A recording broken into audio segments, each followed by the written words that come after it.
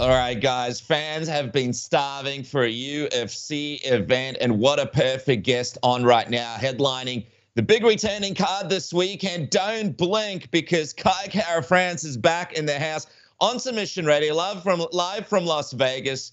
Kai, thanks for joining us, man. We hear you had a little bit of a rough journey in, a few pieces of clothes lost along the way. Yeah, cheers, boys.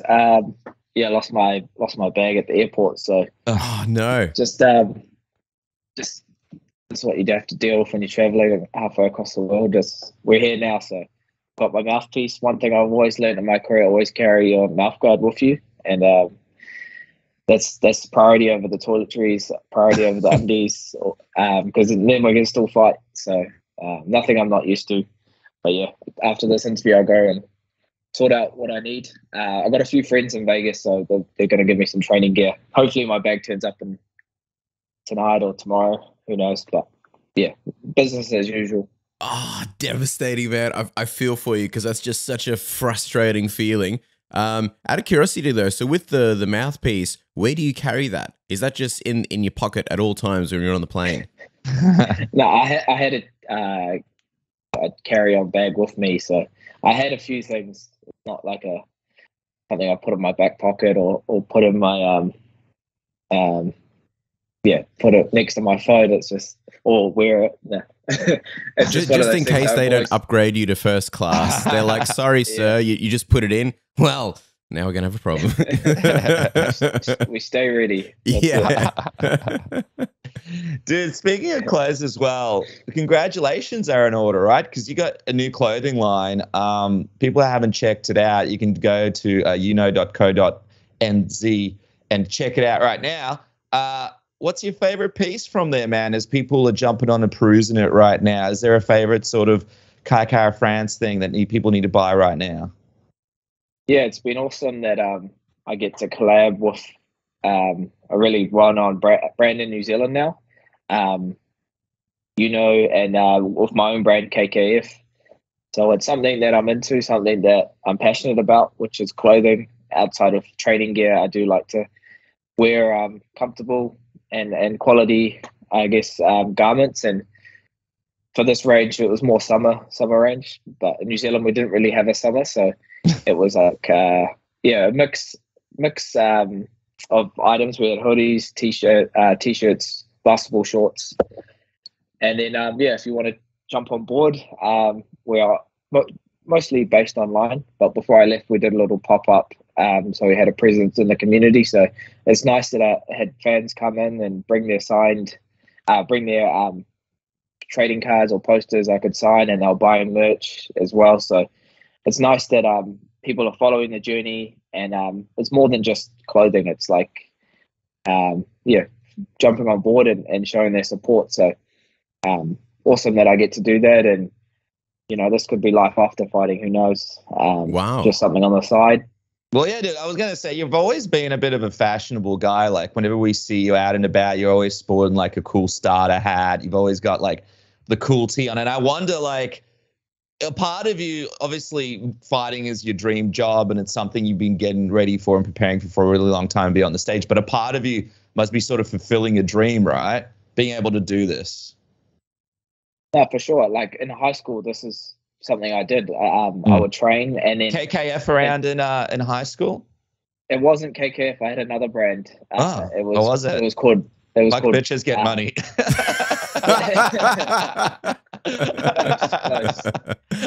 was.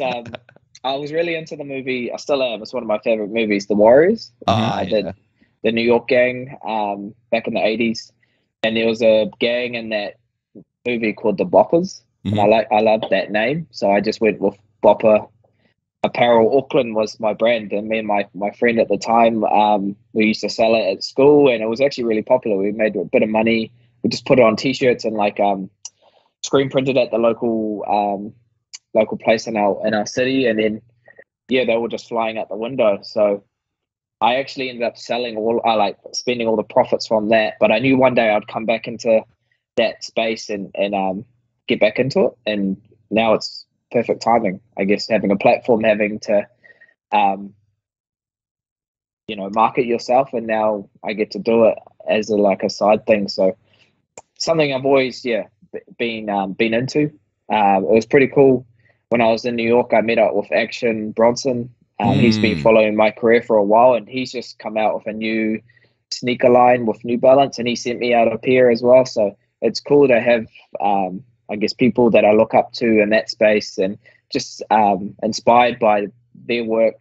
And now we get stuff sent to me, and there is definitely a pathway there. But my priority is fighting. Obviously, this is what I put everything into. But you got to be doing these things on the side while you're in your career, because when you do want to take a step back, those things become, I guess, your passion, and you don't need to fight to, step into that space. 100%, man. Dude, that's sick. Especially like in high school days for you guys to do like the kind of marketing and whatever you did to like get that kind of result and those kind of sales. That's sick. And the fact that it's sort of coming full circle as well. And yeah, 100%, like one day when you don't need to be getting in the cage, it'd be much better to just be like making all that money, like with the clothing sales and stuff. Out of curiosity, how much money did you make back in the day with the boppers? So I was at 15 at the time, 15 or 16. So I made about $5,000. Holy sales. Shit! There was a lot of money when you're only 16. That's a lot of money when you're 15. That's huge. $100 is a lot when you're 15. That's it. And I ended up buying a New Year's festival ticket and like spending it over summer. So it went to a good cause, but I always knew one day I'll say, okay, I'll get back into it. Just have to wait for the right time. Awesome. Well, I just want to see like a Boppers, like purple sort of collab KKFT in the future if things go to plan, because I'll be the first one to buy it. And by the way, second congratulations in order, because you're just days away from headlining your first UFC card, dude. I mean, I got to say, like, people don't really talk about it, but it's a rare privilege that many get to experience. There's, only a certain amount of people that have headlined a UFC card in their career. So it is a big deal, especially over in the States. How's it feel? Yeah, it feels awesome. Feels like I've earned this in the UFC's eyes, where there was a main event for this card and it fell through. And Ash said, "Do you want it?" And I said, "Of course. Like, this is what I do. I fight the best guys, and I can go 5 rounds, even if it's like on a few weeks' notice." That's just the kind of conditioning that we prepare for at City Kickboxing. So big milestone, I guess, to headline, but it's the first of many. Like, we're here to be the best, and Eugene's been so smart in his approach to fighting, where the system that we have in place has already got us ready for title fights. So the adjustments aren't too drastic. The volume that we have at our gym is already pretty high, so you can't actually add much more to it, even though you have a 5-rounder ahead of you. So yeah, I'm glad to be in the spotlight. I'm glad to I guess showcase the flyweights on a main event slot, and it's where I should be. So just coming off a title fight, I've had 5 or 6 bonuses now, so my resume speaks for itself. I'm here to put on exciting fights. I'm here to fight the best guys, and it's been a long time since I fought, about 11 months. So I'm ready to get back in there and put it on this guy and go for these finishes. That's what I'm paid to do. That's what the people watch me fight. That's what they're expecting. So I'm looking forward to it. Vegas is a home away from home for us. We've fought here so many times. I fought here through the pandemic, through COVID, so I'm used to, I guess, smaller crowds. And yeah, I don't really build it up too much than it needs to. I've just been focusing on myself and getting better in those 11 months that I've been away, and yeah, ready to get back in there now. 100%. Well, I bet you are, man. I was going to ask you, how tough was that period being away for that long?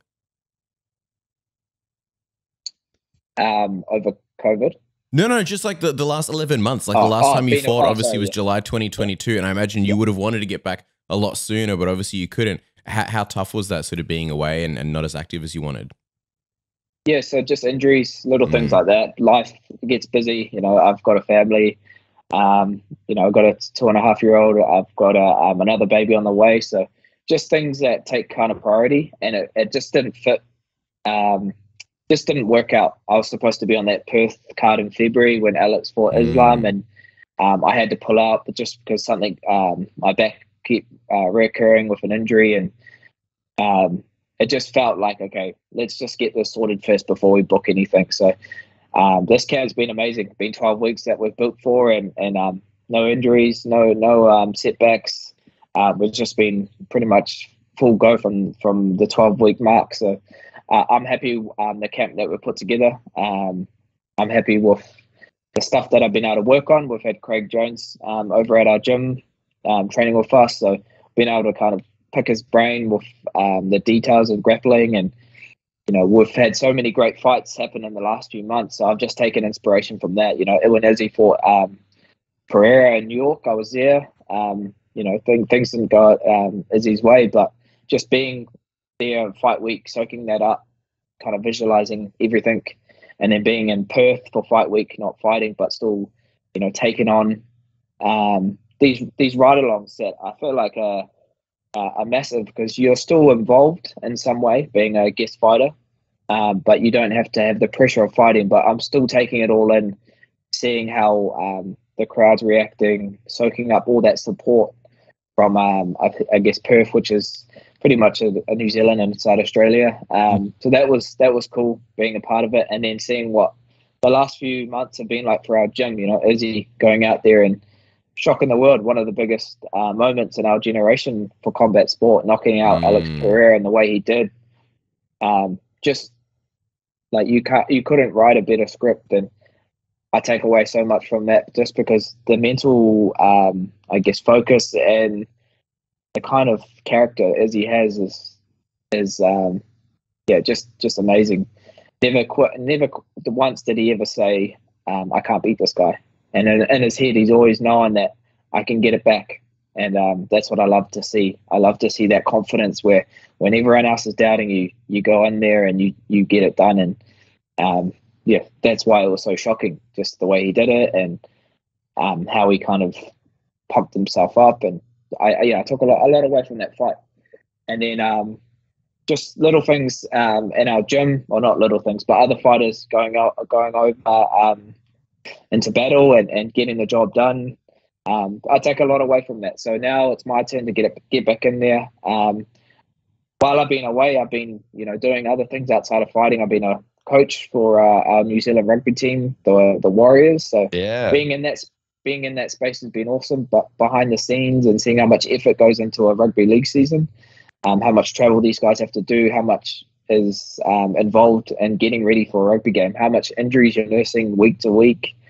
So I'm in that space with my teammate John Bucky, and it's been awesome adding value to that team, and we're a part of that team now as well. So the whole season, I think there've been about 11 games now we've had in the season. So 11 weeks I've had been privileged to see these guys, train and go compete week in and week out. And before I left, I brought in Izzy with me to come train and give the boys a push, and to talk in front of them and talk about winning and talk about, I guess, the championship mindset.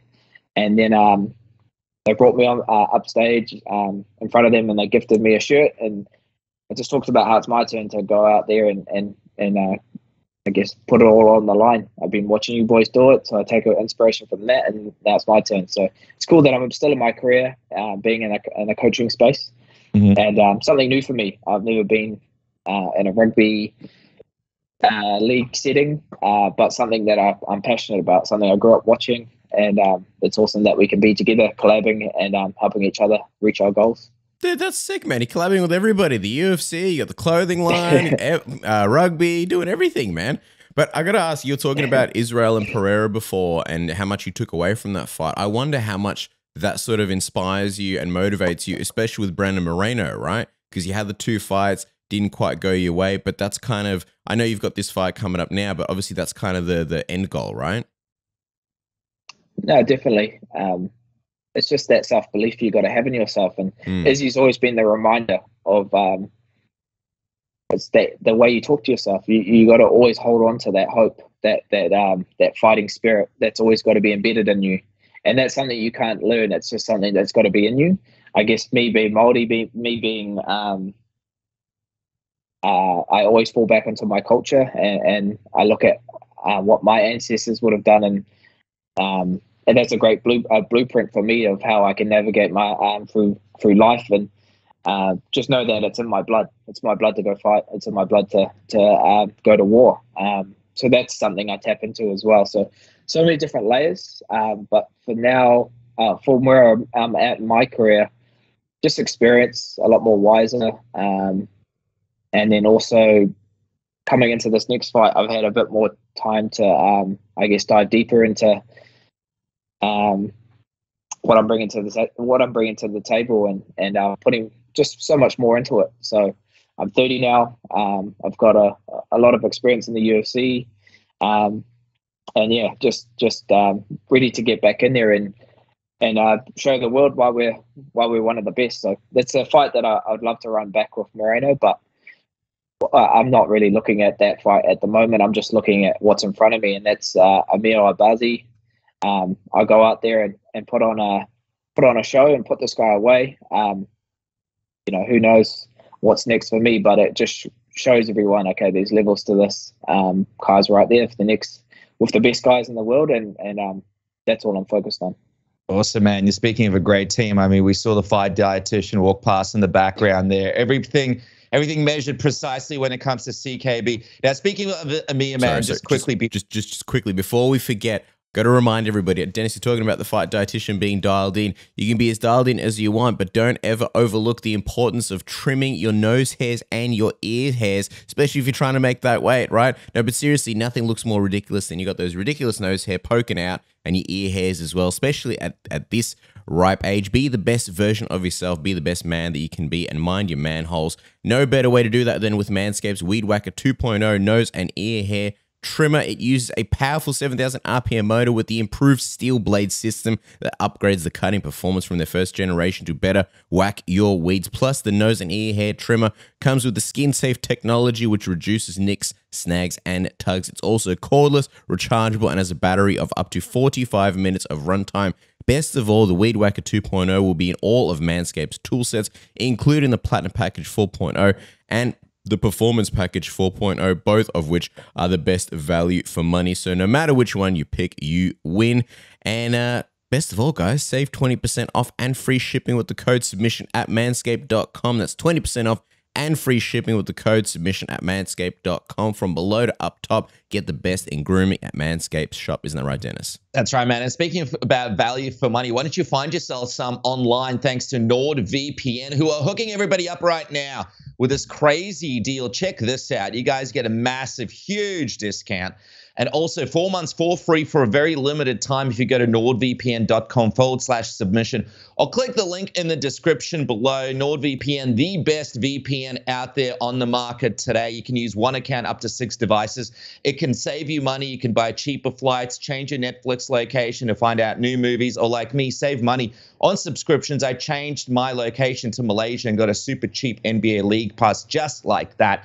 The possibilities are endless thanks to NordVPN, and right now you guys can try it completely risk-free with Nord's 30-day money-back guarantee. One of the best apps in the business today with no speed throttling as well. Try it for yourself. You'll be converted in a second. But Kai, just speaking of Amir, man, before we wrap up, you mentioned it. Obviously, you're focused on him. He's undefeated his UFC career so far. He's kind of dangerous everywhere, shown that he's able to get a number of different finishes from different positions in different spots. As we sort of wrap this up, Kai, and I mean, I can already kind of get a feeling for what you're going to say here, but if you can add any specifics to it, what's your prediction here? How do you see yourself winning this fight? And I suppose the question is, how early do you see yourself stopping Amir? Yeah, so Amir's on a 5-fight win streak. He's got momentum. He believes in himself, and I love that he's confident. But so am I. This is a guy that I've been preparing for the last 12 weeks. I just don't see myself getting taken down. I've fought these guys before. I've fought these wrestlers. I've fought these grapplers. And we passed the test with flying colours. The thing that separates me from Amir, from the rest of these flyweights, is I'm accurate. And when I get these guys tired or get them second guessing themselves, that's when I put them away. So I'm looking forward to the challenge. Like I love that I'm fighting guys that are on a big winning streak, coming in with like hyper momentum, and then I can go out there and just take it all, take everything that I've earned, take everything that will propel me to another title fight or climb the rankings to get back in that picture. So I'm looking forward to it. I see myself knocking this guy out, first, second, third. I don't see this going 5 rounds. If it does, I've got the gas tank to do that. But I'm looking forward to just seeing me hit land the first shot, and then seeing what he does. He realizes, I stuffed up. I'm looking forward to it. I can't wait, man. Can't wait to see it. Follow the man at Kaikara France on socials. And of course, check out the man's clothing line at youknow.co.nz and see the man back. How can you not be excited after something like that to see the man this weekend UFC on ESPN 46? Kai, best of luck, man. Thank you so much for chatting with us and appreciate your time, man. No worries, boys. I better go off to the outlets and get some undies and some socks.